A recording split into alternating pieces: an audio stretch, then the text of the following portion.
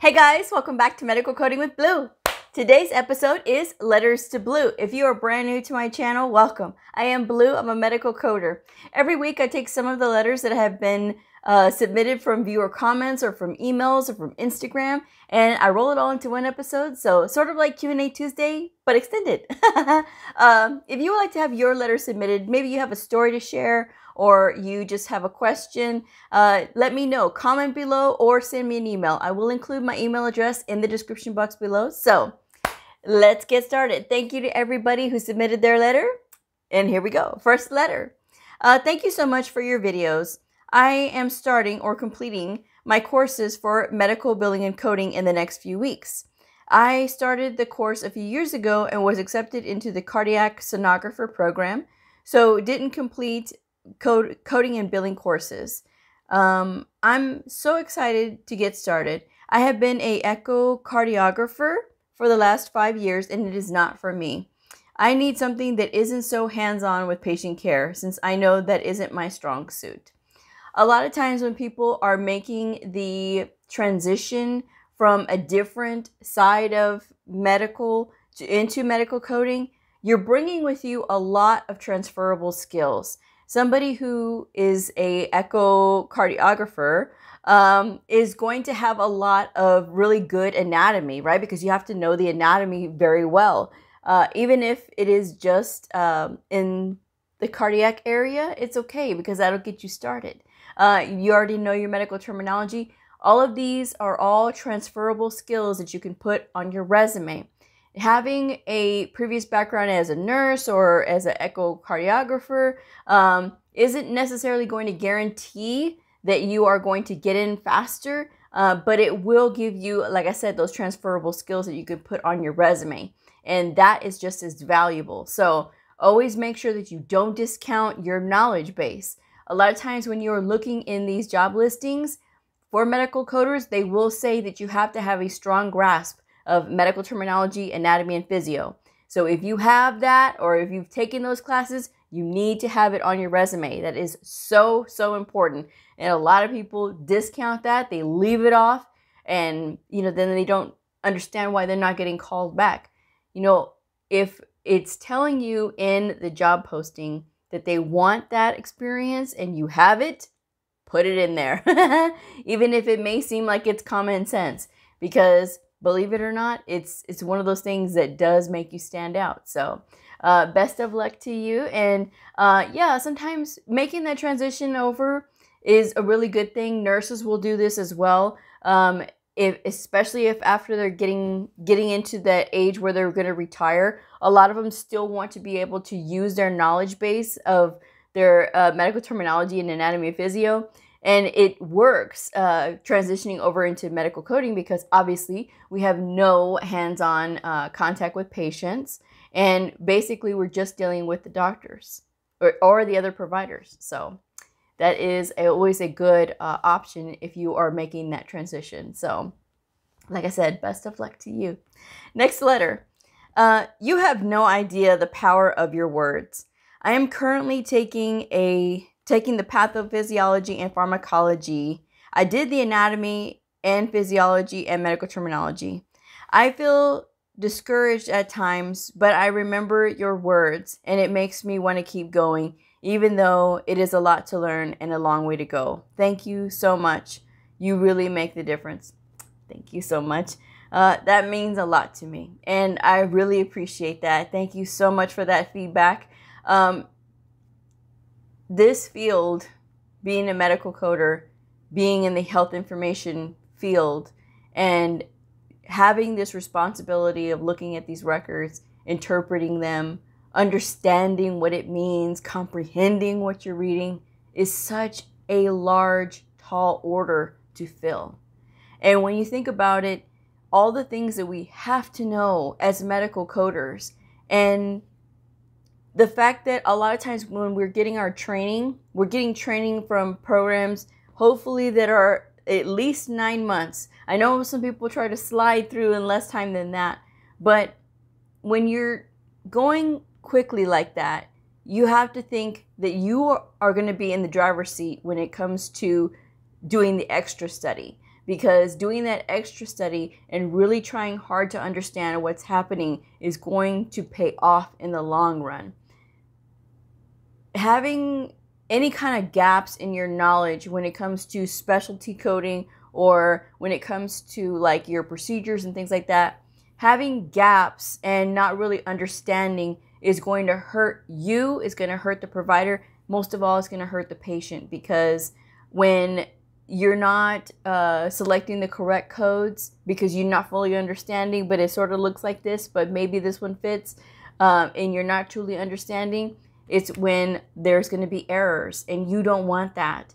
You want to make sure that you understand what's happening. And even though you might think, well, you know, it seems pretty clear, watch videos on that surgery. Make sure that you totally get it, you know, because believe it or not, it's those little details that will get you every single time.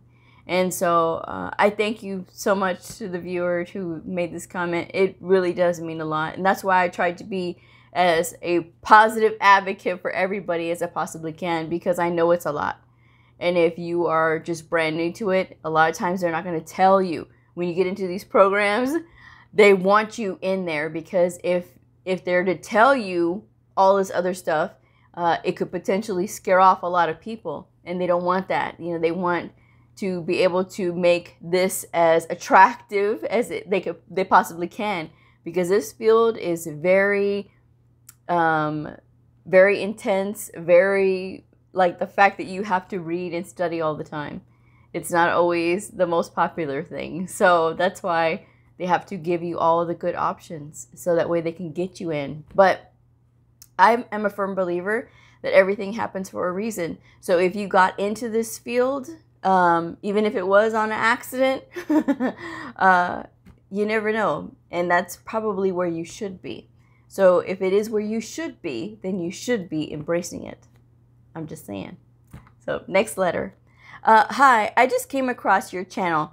I am 22 and I'm starting my medical coding certification classes online. And I was just going to ask if there was anything that could help me really learn the things I'm seeing in the book, because I'm feeling that it's so fast paced, so many terms in 1 week. Is there any apps or websites or anything?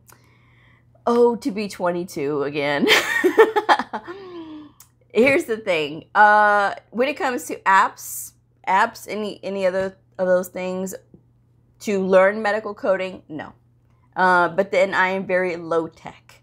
And when I say low tech, I mean I am by the book. I would prefer the book over a website, over an app, or any of those things. Apps are really good for like medical terminology or anatomy and physiology. It's good for those types of things. When it comes to the medical coding part, that's something that you're going to have to be more hands-on with the book.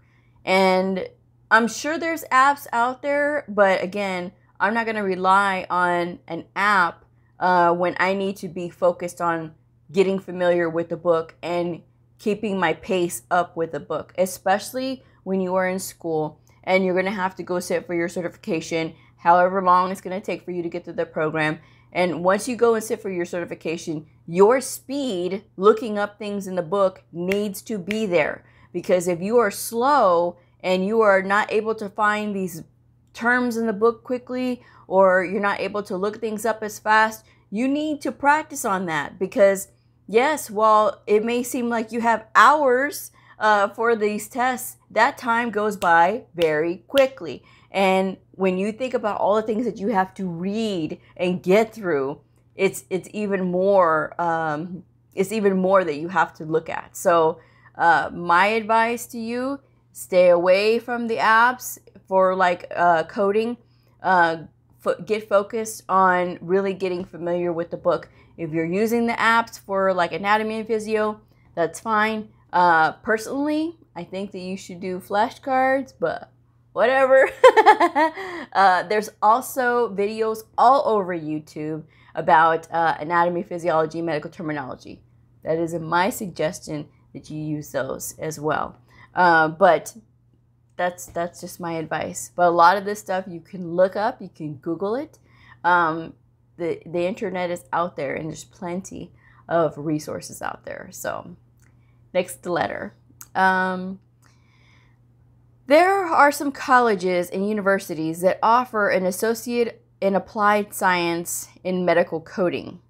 Would there be a difference between an associate of applied science in medical coding compared to a certificate? Certificate is a wrong language. Certification is what you need to think about, because a certificate is like something that shows that you completed a program. A certification is when you get those letters after your name. There's a difference. And then it says, okay, but it is because I asked her to be clear, and she explained it is an associate of applied science in medical coding. The school that I'm offering offers two paths, a certificate and a degree, or a degree. They also offer the Associate of Applied Science in Health Information Technology, which is approved by the American Health Information Management Association to sit for the RHIT, which is the Registered Health Information Technician exam. And that's the associate's degree. That is the one offered with the American Health Information Management Association. But I am not taking the Associate of Applied Science in Health Information Technology. I am taking the Associate of Applied Science in Medical Coding. I'm just asking if there is a difference between someone who has an AS in medical coding compared to just a certificate. Here's the deal. It's a lot of interchanging language here. Let's get this thing straight. Let's break this down. The associate's degree. You have to be in an approved program. And like she said, there's two paths, and one is approved with the American Health Information Management Association. If you are going to get an associate's degree, 2 years that you're going to be spending in school, 2 years worth of money, especially if you're paying out of your pocket for this associate's degree, then you should invest towards a degree, the RHIT, if that's what you want to do, if that's what you want to get. The only reason that you should be getting an associate's degree, it's not going to get you a job faster. I will just say that off the bat. But the only reason you should be getting that is if you want to be a supervisor, an auditor, a lead coder, or you want to do teaching, or you want to do something in that side of the house. RHITs, RHIAs, which is the Registered Health Information Administrator, that is the bachelor's degree. These designations, the RHIT, RHIA, those are meant for the managers because that is what they're getting trained for. The RHITs are a lot of hands-on with the coders. They're hands-on with the providers. And they can teach, like at the schools and things like that. So that is what those designations are for. If that is not your goal, if your goal is just to be a medical coder, then you need to be concentrating on getting one of the certifications either with the American Health Information Management Association or the American Academy of Professional Coders. Now, if you've been with my channel a while, you're going to be like, oh, here we go again. But I do have a lot of new viewers. So that's why I want to keep putting this information out there. Because I keep getting asked this question more and more lately. And it's great because that means I got more viewers, more subscribers. And if you haven't had a chance to, hit the subscribe button so you don't miss out on anything else. So anyway,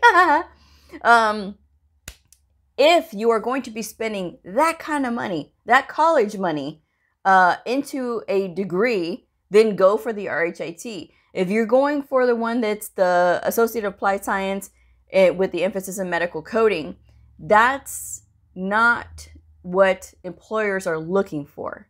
Because all they're saying is, okay, well, you went to college for medical coding. Okay, so what certification did you get? Did you get a CCS, which is a Certified Coding Specialist that is offered with the American Health Information Management Association? And that is good for both the inpatient side and the outpatient side. That is the big kahuna of all the credentials, right? Aside from the degree designations, getting those off the table, the CCS is the cream of the crop. That is the best credential to get. That is the one that most employers are looking for. If you look at the job listings for medical coders, they're looking for CCS. Why? Because they can code both inpatient and outpatient. This is the most versatile coder out there. And it's just one designation that says this. So that is what I have to say about that. So with that in mind, if you just want to be a coder, then go with one of the association credentials. They have with AHIMA, the ones, I'm just going to say 3 off the bat, okay? There's more, but just for the purposes of illustration in this video, if you're wanting to go with AHIMA, then you want either the CCS, but you have to go through an approved program, or you have had to have met the educational requirements in order to sit for that. And all of that information is on the website at ahima.org, or the CCA. The CCA you can study independently. You do not have to go through a major program for that. You can study independently on your own if you want to, and to be able to sit for the exam. I also have an independent study video that you guys can watch if you're interested in doing that and skipping all of these major programs. You can study on your own, take the CCA, and then go on from there. And before anybody says anything, there are employers that do look for the CCA. There's a lot of trash talk out there about the CCA. It's very upsetting because, to me, if you're going to look at a credential because, oh, well, the employers don't ask for that. If you're looking on these job postings, they do ask for the CCA. And the CCA is not an easy credential to get, okay? So I will say that. And so if you are interested in that credential, by all means, go for it. There's also the American Academy of Professional Coders. They have the CPC, and it's going to have a little -A when you first get it because that means apprentice. They have a whole thing on their website about why they have the apprentice and what you need to do to get it off of there. Because a lot of employers look for the CPC as well. So any one of those 3, all right, that you can choose from. And those are your credentials for medical coding. But going through a college program that is just an Associate of Applied Science in medical coding, the first thing they're going to ask you, these employers, is what other certification do you have? So basically, you spend a lot of money to be taught medical coding, but you still have to sit for a certification.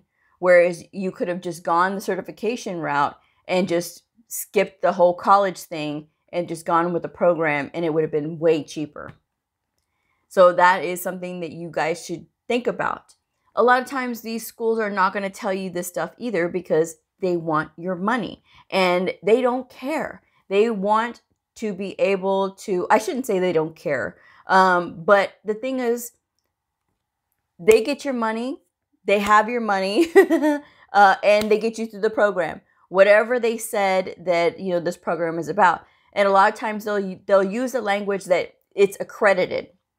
You have to be very careful because I have seen them say, oh, this program is accredited, but it is with a certificate program. And I will say it is a certificate program because no one's asking for that. There is another one out there that no one asks for, but they always say that they're accredited. And they're accredited through an association that employers are not looking for when they're looking for medical coders. Okay, so there is a difference there. And it's very important that you guys do your research so that you understand. I have so many videos out about explaining the differences in the credentials and what does it mean and what do I recommend. If you're wanting to be a competitive medical coder, you have to be certified with AHIMA or AAPC, period. You can look in any of these job listings and see what I'm saying, okay? I'm not going to lead you guys wrong because I'm one of those ones that doesn't believe in, oh, I'm going to promote this or, oh, I'm going to promote that. Case in point, I'm with the American Health Information Management Association. You guys see me. I always talk about AAPC. I have nothing to do with AAPC, but I'm still bringing you guys both informations because I think that it is important that you make the decision on your own what association you want to be involved with, because both offer different benefits, right? And it's important because I think for different people, it is more beneficial. So either one, you know, you just got to pick one and just start with one. Because when you start trying to add a bunch of different credentials after your name, it has to be legitimate when you're adding additional credentials. It's got to be able to promote you in a way that is more technical, and not that you're trying to just gather up a bunch of credentials just to make yourself look good, because the people in the industry know. They know what these credentials mean. So if you're adding on credentials and it looks like you are just doing this just to sort of get yourself more attractive to potential employers, they're going to expect you to have experience to go along with all of those credentials. So that is something to think about, especially in the beginning, and especially if you haven't gotten a job yet. Okay. And keep in mind this also. A lot of employers will pay for you to get educated. So again, don't go so deep into your own pocket that you're going to put yourself in a financial bind trying to get ahead when the employers are out there and they're willing to pay for your education. That's something to keep in mind too, because we're in an intellectual field. And so when you have that, it's going to take more money. And if an employer is willing to pay for you to get more educated, then by all means, go for that, because they're getting benefit from you and you're getting benefit from them. And that is exactly what a good partnership does, right? The more educated you get, the more technical you will be when you are coding, the better it is for their facility. But the byproduct is you've gained all of this education and you didn't have to pay out of pocket for it. So keep yourselves out of debt when it comes to getting into this field, and be smart about it. Be smart about what you're investing your money in. Getting an Associate of Applied Science in Medical Coding, again, they're going to ask you, what other credential do you have? Because they're going to need you to have another credential. Because they even ask people who have the degree designations.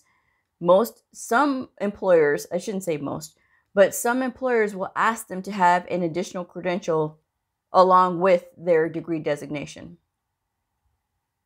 So they want to make sure that they have the chops to do the coding as well, because the degree designations, their concentration is not coding. It's more on the managerial side of the house, the statistical side of the house. That's their concentration more than anything else. So that is something to know. But I'm going to go ahead and wrap this one up. So thank you so much for your letters again. I really appreciate it. And I hope that you will submit your letter if you're interested in having it read on a future episode. So I'm going to wrap this one up. So if you're a medical coder, a medical coding student, somebody curious about the fascinating world of medical coding, a provider, or a nurse, I invite you to like and subscribe and follow me on my journey in medical coding. I will see y'all next time. Bye!